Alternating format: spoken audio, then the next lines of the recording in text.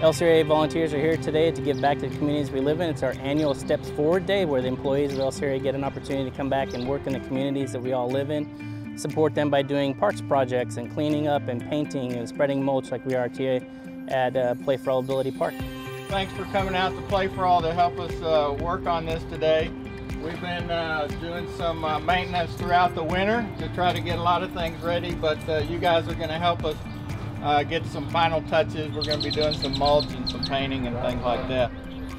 Parks are where communities become great, and what that means to me is an opportunity to get together with your neighbors and friends and colleagues, people you don't know. There's a lot of people moving to Central Texas who don't know that these parks are available. So inviting your neighbors and friends out to them and exploring the city together.